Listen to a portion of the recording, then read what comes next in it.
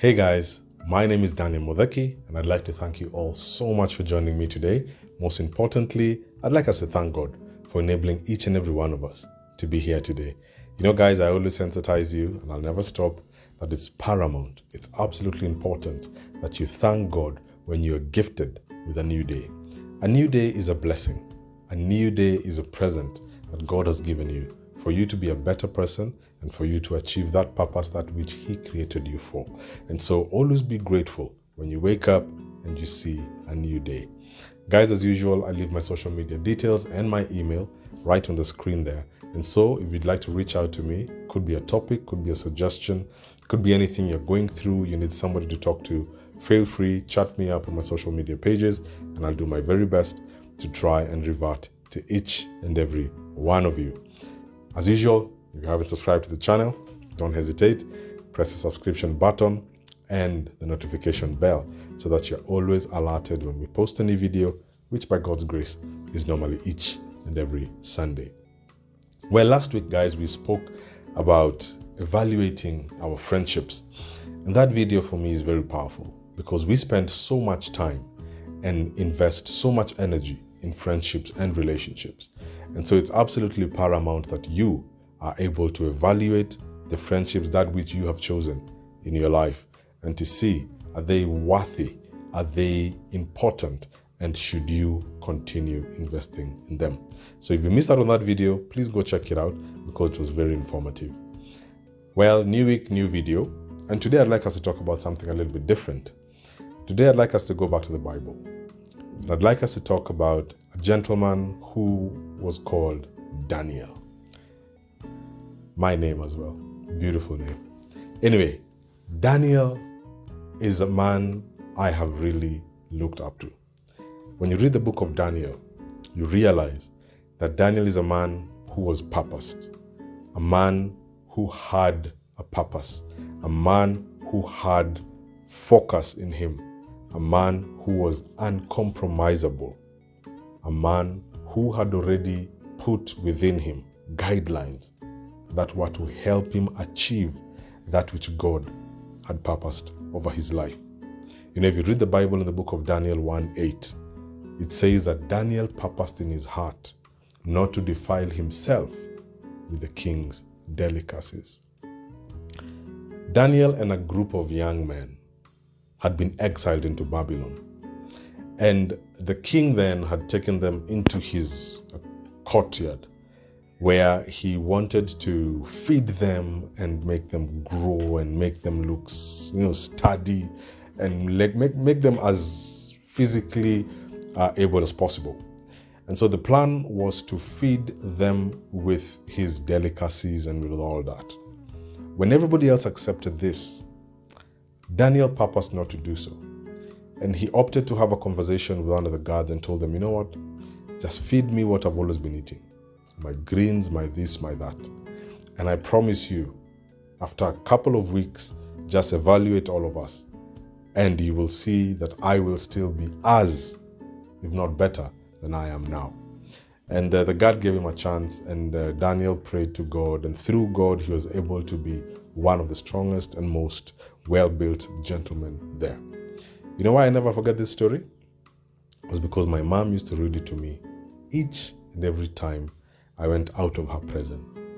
You know, every time I went to boarding school, every time I went somewhere, she'd always tell me, Daniel, purpose in your heart not to defile yourself. Many people will do XYZ, purpose not to join them. Purpose not to defile yourself with what everybody else is doing. And that has stuck in my heart until today. And this is a trend you keep seeing Daniel doing. Because later, as Daniel grows into the service of the king, because of God's favor, some jealous officials decide to plot his downfall. And the interesting part is that the scripture writes that the jealous officials looked for faults within Daniel, and they couldn't find any. There's nowhere he was corrupt. There's nowhere he was embezzling anything. There's nowhere he was misuse of office. Daniel could not be found to have any speck of dust in him. He was clean. I ask myself a question today. If people came and looked in your life, will they find you to be as principled, as focused, and as integral as Daniel? Or will it take them 5 minutes to find something to pin you down with? And that has been the problem with a lot of us. We are easily compromisable. We can be bought at a price. But with Daniel, it wasn't so. And after a long time of searching, these officials realized the only way to put Daniel down is by interfering with the God that he serves. That's the only place. Because you cannot find him in any other wrongdoing. And so they go to the king, they manipulate him, and he gives a decree that everybody should worship only him. And definitely this will go against Daniel's principles. And with that, Daniel was found to be at fault because he refused to bow down before the image of the king.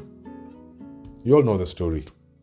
He's later thrown into the lion's den, where God shuts the mouths of the lions. And the next morning, the king, who ordered him to be thrown into the den, wakes up quite early and rushes to Daniel. Daniel, are you still there? Are you alive? Did your God save you? And Daniel comes out unscathed. And from there, this king puts out another decree that the only God to be worshipped in the whole land is a God of Daniel. Because Daniel stood strong. Sometimes I ask myself, can that be said about me? Can somebody sit down and say, I want the God of Daniel? Can somebody say, I want the God of John? I want the God of, put your name there.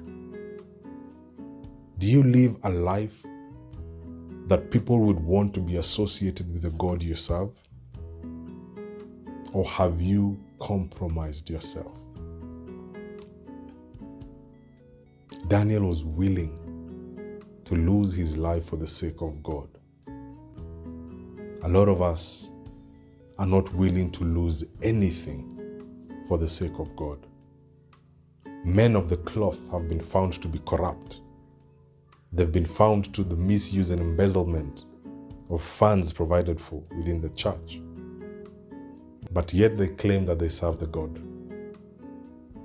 of Daniel. Today, I want to urge you, you must be uncorruptible. You must be principled. You must be focused. You must have a stand that is unshakable.